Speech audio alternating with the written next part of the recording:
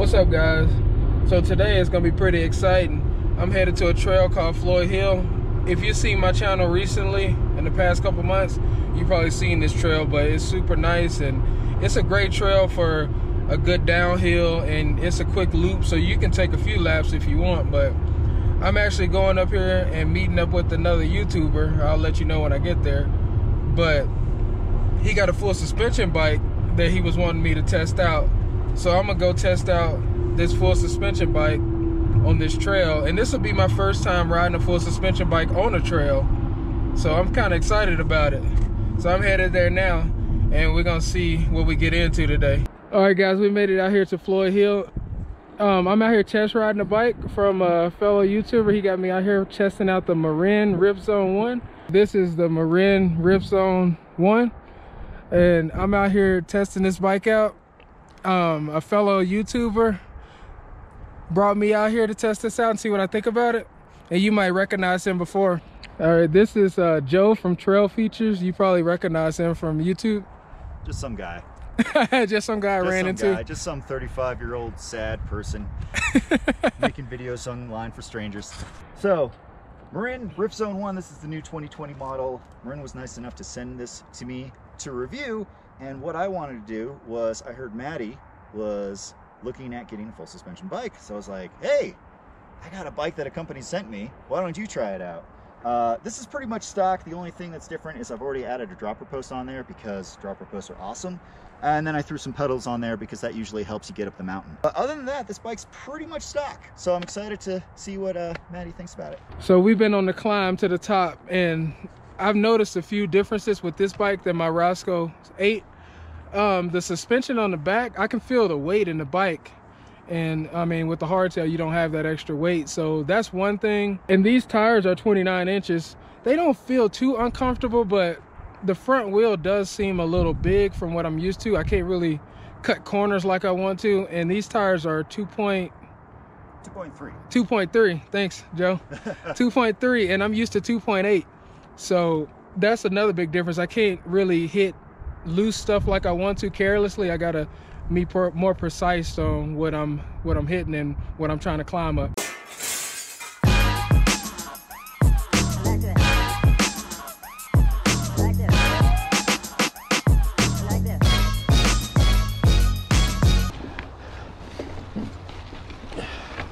Okay, since I've been climbing, I noticed a big difference with the head angle on this bike.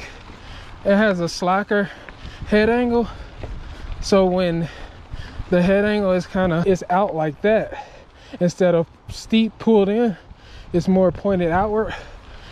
So at slow speeds, you got to make sure you control the bike, or the bike will want to turn in whichever direction the wheel is pointing. So if you're not paying attention, you can lose control.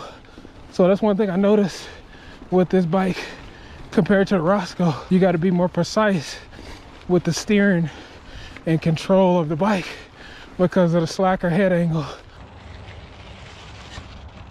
Yeah.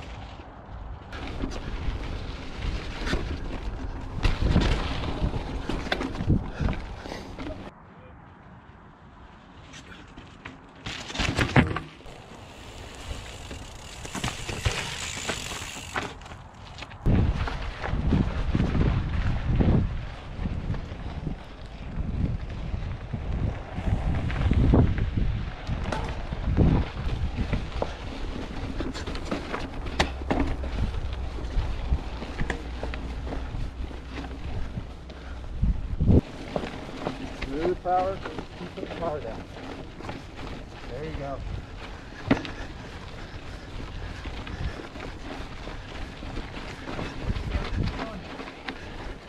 This thing is a beast. So I was testing the traction with this bike up that hill. With the rear suspension, it takes a little bit more energy to climb, but you get a little bit better grip on the rear tire. So if I was on my Roscoe, I would have probably been sliding out right there. Good luck. Let's test this out. Let's climb right here.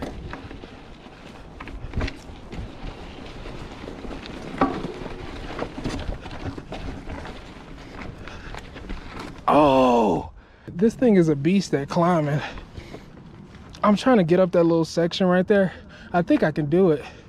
With these 29-inch tires, it was just a little bit harder to cut that corner. So I'm gonna try it again and see if I can do it.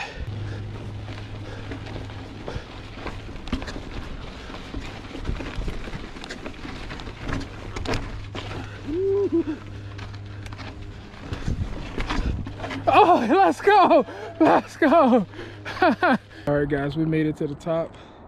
So I had a lot of different experiences with this bike.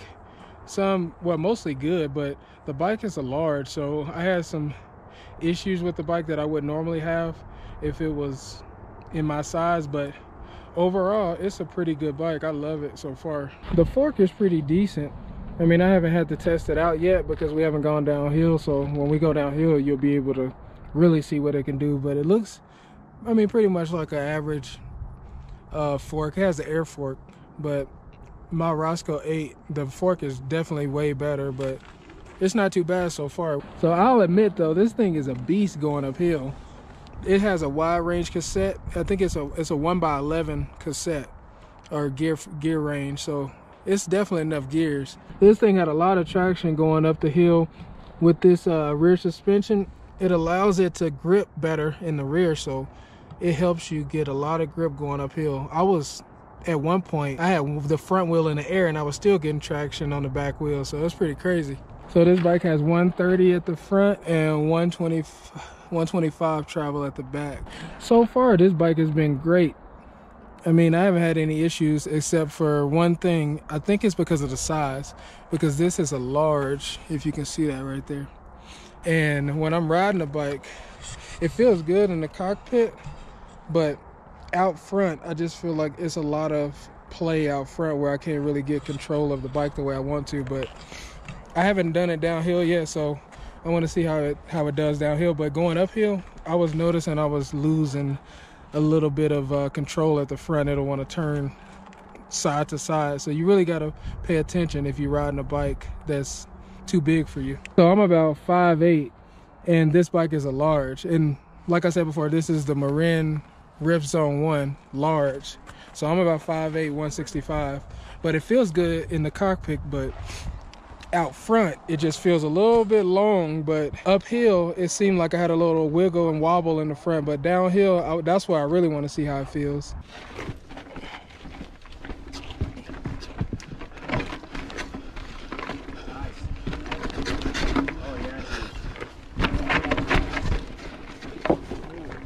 Oh! I'm like a kid in like a McDonald's playhouse right now.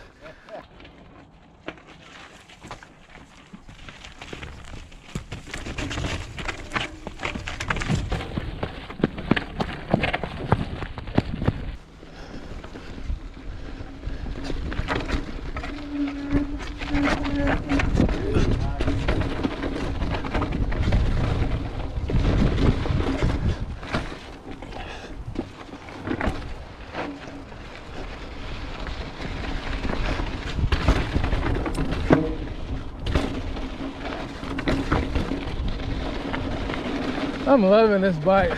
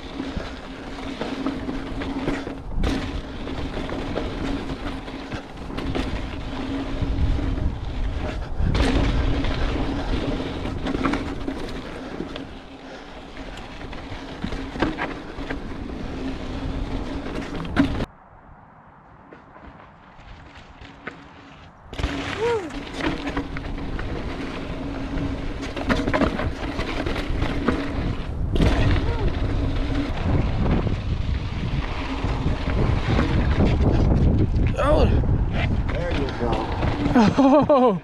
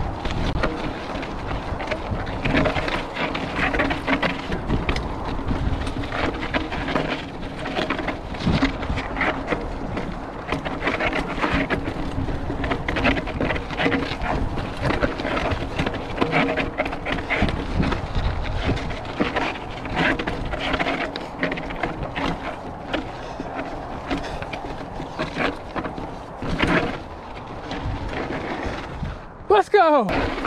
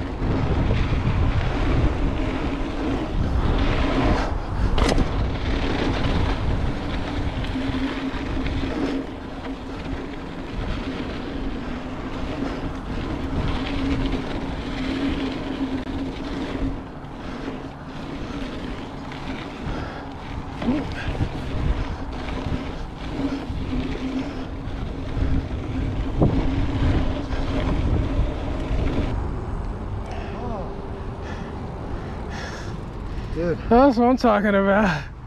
I'm currently back at home now. I was having way too much fun out there to talk as much as I wanted to during the video. But that Rift Zone 1, the Marin, that thing is a beast. I was loving every second of that. First of all, I want to thank Joe from TrailFeatures for having me out and testing out the Marin Rift Zone 1. I really appreciate that because I've been searching for full suspension bikes. And I thought $4,000, $5,000 was my only price range. I don't know why I thought that, because maybe it was because I was just looking at Treks, but this really opened my eyes to a whole new variety of bikes, because the Rift Zone 1, the Marin, was, I think he said $1,600. So for $1,600 to step into a full suspension, that thing is a beast. That was actually my first time riding a full suspension bike on an actual trail, so it was eye-opening. Now I see why you guys always say, if you get a full suspension, you'll enjoy it a lot more. The hardtail is fun, but the full suspension just makes everything much more smooth and less wear and tear on your body. You can just shred down as hard as you want to with minimal damage to your body, at least, as long as you don't fall off the bike. But it was a lot of fun. I could tell a huge difference with the rear suspension for sure. My overall grade on the Marin Rift Zone 1, it has to be, I would say, an A. The only reason it's not an A+ is because it was a large. So when I was climbing up the mountain, I was having some trouble keeping control of the bike because of the slacker head angle in the front. So I couldn't really turn and stuff like I wanted to going uphill. But going downhill, I didn't really see any difference in the size as far as it being too big. But going uphill, that's the only thing that I noticed, is I was losing control in the front end when I wouldn't say wasn't paying attention, but when I wasn't always engaged, locked in to where I was going, it would kind of veer off to the left or right. But I will admit, with the full suspension bike, it just hit me. I wasn't scared to do anything. I was just hitting drops and going through sections that I normally would take my time in. I don't know what it was, but when I got on that bike, it just didn't have me scared of anything. I was ready to send whatever was in front of me. So that's another thing that I noticed about the full suspension compared to the hardtail. I'm not as hesitant on stuff as I am on the hardtail. With that bike, I was fearless. I didn't care. I was just sending it. So that's another thing I like about the full suspension is it just breaks that barrier where you don't really get nervous about other stuff as you normally would with the hardtail. You just go for it because that bike just gives you confidence having that rear suspension because you know it'll be a lot smoother than the hardtail will be. I think that's gonna be it for this video.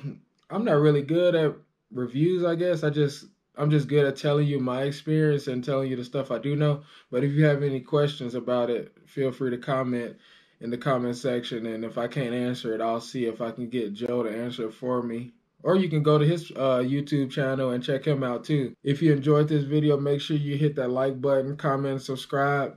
And I really appreciate you guys watching. Hopefully I can get some more test rides in with the another couple bikes that I'm interested in. But I'll see you guys in the next video.